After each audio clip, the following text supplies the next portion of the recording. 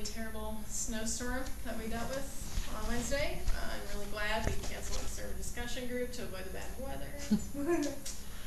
Oh well. On the positive side, I think that based on yesterday, spring is here, right? Hooray! Change of seasons. Plus we lost an hour of sleep, so that's the other signal for spring, I guess. All right, let's pray. Let's pray. Gracious God, speak to our hearts. Give us the courage to love, to forgive, to turn our lives around. Guide us on the long road that leads to you. We pray in the name of Jesus, the traveler. Amen.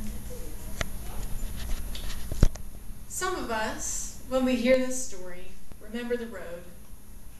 Winding away from home, promising so much, calling out to us. Until we can't stand it anymore, we have to get away, no matter what family or faith or duty have to say about it. We're out the door. The wind's in our faces, there's no looking back. We remember getting to that far country when the road that we started on slows to a stop. And at first, this new place, away from home, is just great. When you've got cash to spend, everybody's your friend. Until, of course, the money runs out, and then nobody returns your calls. And this is only a small comfort when your phone service gets turned off. They were calling me back anyway. We remember that swallow in the throat, that churn in the gut, doing the terrible, doing the humiliating, facing down danger, just to get something to eat, just to get a place to sleep.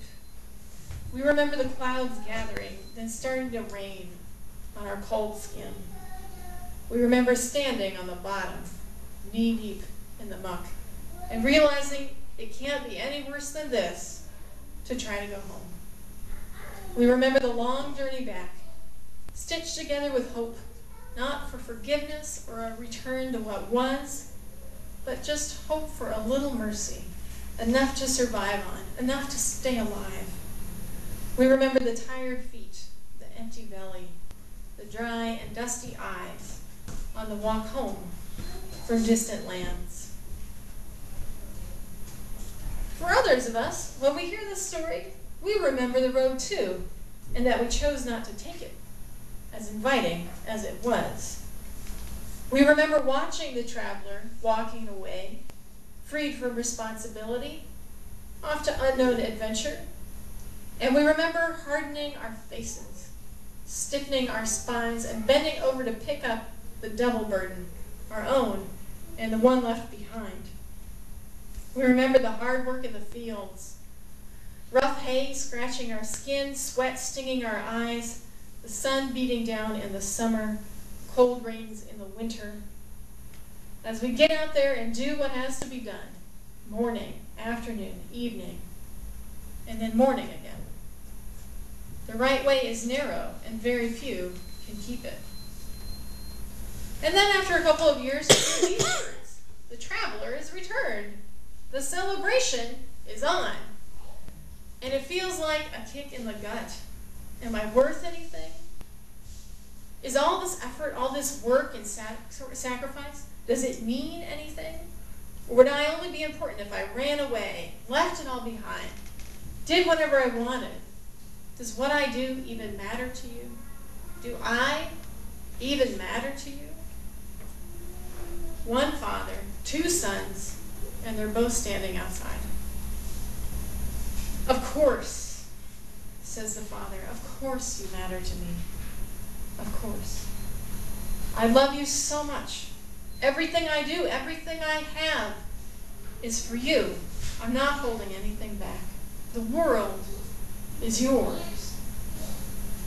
But please understand, when I held your brother in my arms, whose face I hadn't seen, whose voice I hadn't heard, who I'd never thought I'd see walking that road again, when I saw him, dusty and tired and ashamed and too thin, it was like he'd come back to life after being dead. It was like a miracle, like an unbelievable miracle. And if a miracle doesn't call for a party, then I don't know what will. I love you, son. So will you come inside? This story is traditionally called the prodigal son. And it's easy to see why. The younger son takes up most of the action, right? With his dramatic rejection of his family, his fall from grace, and the return home to a merciful welcome. And there is a story here about God's boundless and forgiving love, God's extravagant welcome for us. And in particular for those of us who make big mistakes, who wander far from home. But the story really isn't for the younger brothers among us, or at least not only for them. Do people ever change? Does the younger brother become as responsible as his older brother? Jesus doesn't tell us that part of the story. He leaves us instead with all those older brother Pharisees and religion scholars asking that question from the Father, will you come inside? Will you be part of a family that forgives and welcomes home your long-lost brother, whatever his faults, his mistakes, his shameful behavior? That's the dramatic moment the whole story leads up to. What will the elder brother do? Can he forgive like his father? Can he learn to love his brother in spite of what he's done to their father? Can he do it for his father's sake? By his father's example? Here's something that might help. When the father runs out to the younger son and meets him on the road, it's a tremendous moment of grace. For the elder son, the moment of grace is this: when the father says, everything I have is yours. It may be that he's forgotten, or we've forgotten, or just didn't know all the gifts that God shares with us when we're living at home. One father, two brothers, and both are standing outside.